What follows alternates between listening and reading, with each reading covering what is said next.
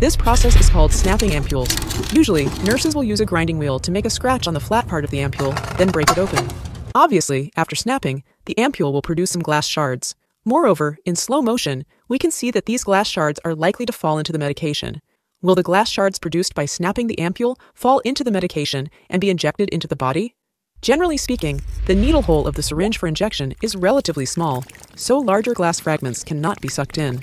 Of course, the safest method is to use a disposable infusion filter, which can filter out most of the glass shards.